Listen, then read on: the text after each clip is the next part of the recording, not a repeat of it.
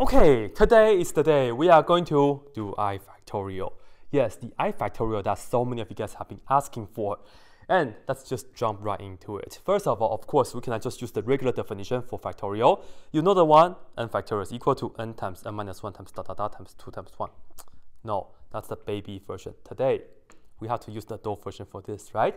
So, to extend the concept of factorial, we have to use the integral, and let me just write this down right here for you guys.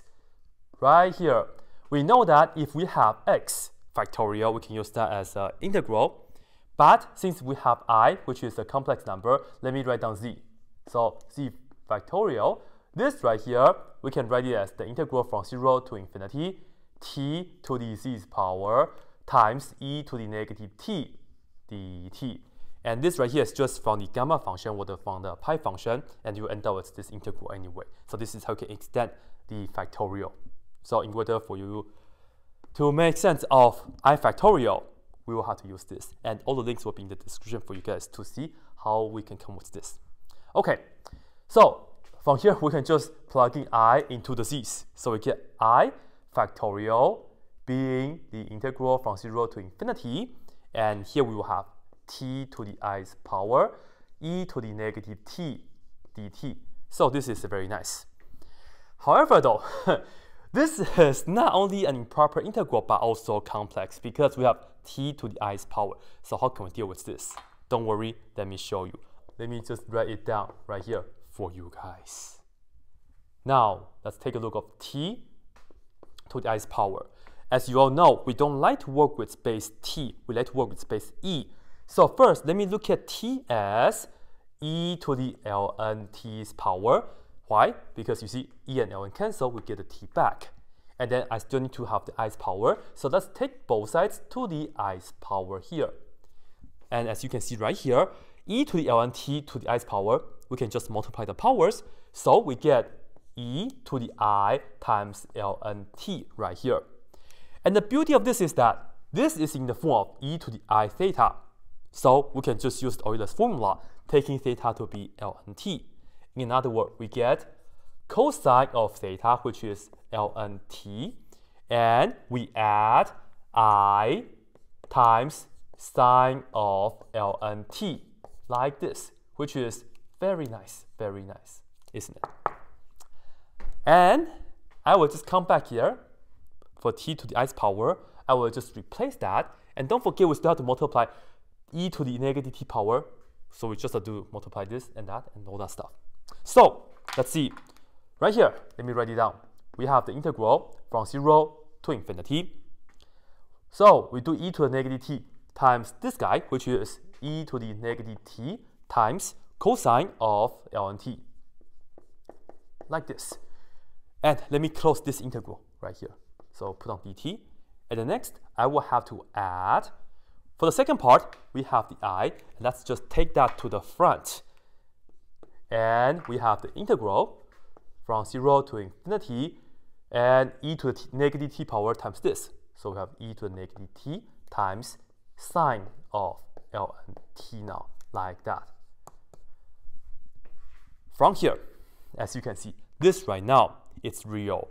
So is this, and you multiply with I. So of course, this is the real part, and this is the complex part. Well, we fixed the complex situation for this integral, but this is still an improper integral at two places. The first place is, of course, you have the infinite interval, the infinity right here. But this right here is not that bad to fix, because if you think about it, if you plug in infinity into the t and the t here, e to the negative t, well, it's going to be approaching 0, and this is just like, at most 1. Even though you have ln infinity, but cosine of that is at most 1 anyway. Technically, you have to use the square theorem to prove it, but it's not the time to talk about proofs because you guys want to talk about the I factorial, right? So I just want to tell you guys that this right here, it converges when you have t goes to infinity. But what happens if t is approaching 0? Take a look right here. If you put 0, technically 0 plus, because we have ln t. So if you put 0 plus right here, inside you get negative infinity. Cosine of negative infinity, once again, it's going to be either 1 or negative 1. Just keep up and down, right? Well, we don't have a limit for that. Unfortunately, this time, if you put 0 right here, you get e to the negative 0, which is just 1 in all. So you will have to worry about if this right here converges if when t goes to 0 plus. But the truth is, yes, it does. And let me just show you guys a real quick sketch for the picture. So the idea is that when you move away, the amplitude becomes 0 like this. So you don't have area anymore. And you have some area like this maybe, okay? And then when you're approaching 0 from the right-hand side, what's happening is that it's going to be going up so fast like this. Why? Because this right here goes to negative infinity instead of the cosine. And you pretty much have all this. And the thing is that each and every little up and down, the distance between them, the width between them, it's approaching 0, pretty much 0. Even though, and then the height is at most 1. So it's like 0 times 1. So it's 0. So you pretty much don't have area. So that's how you can kind of just look at it and you say, okay, that's actually convergent. So the point is that this right here will give us a finite value. And with that being said, you can just use, yes, Simpson's rule. And you can just maybe use a proper integral to approximate this. So you can do the integral maybe from 0.001 and up to 1,000, up to you, right? And then just look at this. Of course, the input have to be the same. And use Simpson's rule right here and then do the approximation. And same thing right here, right? So after you've done all that, I will tell you guys the answer is approximately 0.4980156. This is for this integral right here, and of course you have more numbers after that. And for this right here, you actually end up with a negative value, so we have to subtract.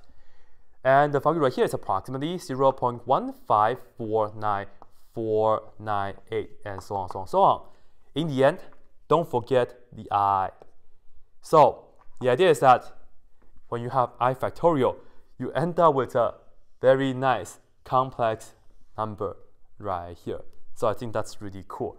For the people who ask me for the I factorial, hopefully this is good enough. Anyway, that's it. If you guys are new to the channel, though, be sure to subscribe. Thank you.